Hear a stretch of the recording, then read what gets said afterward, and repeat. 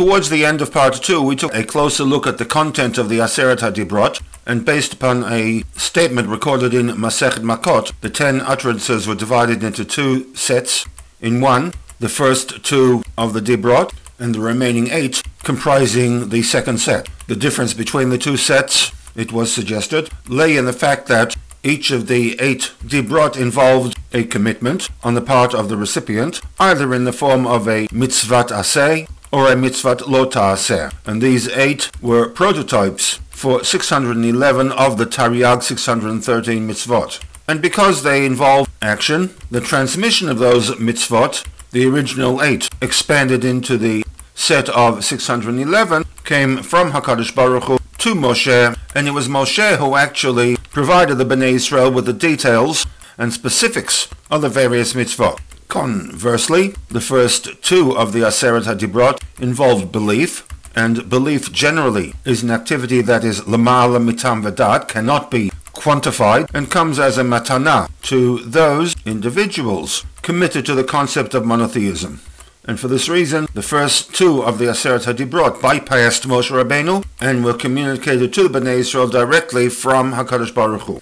As noted, this was a position tendered by Rav Hamnunah, who interprets the statement in Devarim 33:4, Torah tziva lanu Moshe. Torah is a gematria of 611, and those 611 commandments were communicated from HaKadosh Baruch Hu to Bnei Israel via the process of tziva lanu Moshe. Whereas Anochi v'lo yiyeh lecha, the first 2 of the Aseret HaDibrot, mipi ha'gevura shamanu, were heard from Kaviyachol, the mouth of HaKadosh Baruch Hu. In the world of Drush, the use of gematria to demonstrate a particular point is quite valid. However, from the standpoint of the Pshuta Shal Mikra, as a general rule, one does not find the Parshanim utilizing gematria as a tool for the understanding of the text. RAMBAN reaches the same conclusion to that expressed in the Gemara Makot through careful analysis of the actual wording of the Aseret HaDibrot. There is a very stark change that takes place in the text, and that is the change from first person, I, we, to third person, he, she, they.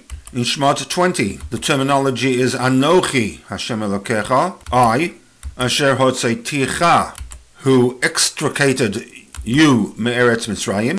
Similarly, you are not to have any Elohim Acherim al Panai, before me, in my presence. But then, with the third of the Aseret HaDibrot in Pasuk Zayin, the command reads, Lo tisat Shem Hashem Elokecha lashav. You shall not carry the name of Hashem your God, third person. In other words, Moshe speaking about HaKadosh Baruch Hu, lashav, in vain. Similarly, Ki lo yinake Hashem, God will not hold unaccountable, et asher yisa et shmo lashav, anyone who carries his name, third person, in vain.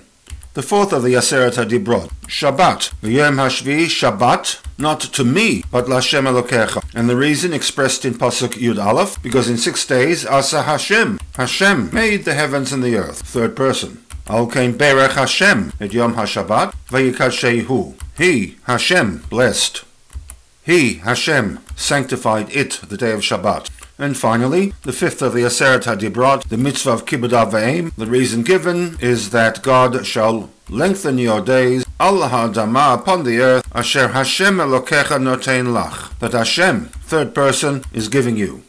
The conclusion that the Ramban reaches for the switch between first person and third person is that the first 2 of the Aseret HaDibrot are framed in the first person because they came to the Bnei Israel directly from HaKadosh Baruch Hu. HaKadosh Baruch Hu is speaking directly to the nation. But it seems after the first of the 2 Dibrot, the nation felt that such an exposure to the direct Kedusha of HaKadosh Baruch Hu might lead to their untimely death, where the neshama would strive to leave the body, and therefore we are told in Pasuk 16 that the nation came to Moshe and requested that Daber ata imanu v'nishma, you be the one who communicates the Dibrot from HaKadosh Baruch Hu to us, v'al yidaber imanu Elokim, rather than hearing the commandments directly from HaKadosh Baruch Hu, because we are concerned pen namut. Although recorded following the last of the Aseret HaDibrot, Rambam would read Pasuk 16 as having taken place after the second commandment. As a result of their request, the remaining 8 commandments went from HaKadosh Baruch Hu to Moshe Rabbeinu and from Moshe Rabbeinu to the nation. There is one anomaly with this line of thinking, and that is the opening statement to the Aseret HaDibrot that suggests that all 10 of the Dibrot were communicated directly to the nation from HaKadosh Baruch Hu. In Pasuk Aleph, Vayidaber Elokim, et kol hadavarim ha'ela lemor. In other words, all of the Dibrot, not just the first 2, were transmitted directly to the nation from HaKadosh Baruch Hu.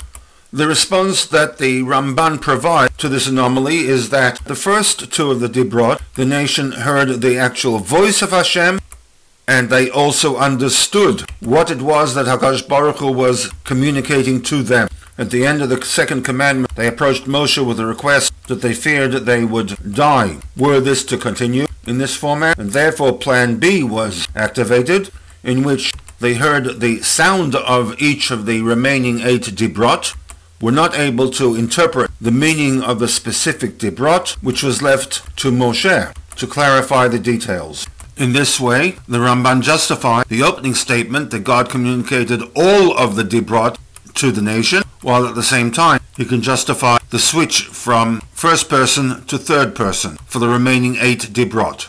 2 questions are raised by the Rebbe regarding the Ramban's approach. Question 1. If, as the Ramban argues, that the 8 final Dibrot, the nation did not understand what they were hearing, they merely heard the voice of HaKadosh Baruch, then one can ask, what was the point of HaKadosh Baruch Hu actually communicating with the nation information that they did not understand, merely hearing the voice, the rumblings of that command? And secondly, what difference is there, if any, aside from the fact of the form that the transmission took place, between the first 2 of the Dibrot, where the nation heard and understood, and the remaining 8, in which the nation merely heard the kol, the voice of HaKadosh Baruch Hu, as he commanded the Dibrot to the nation?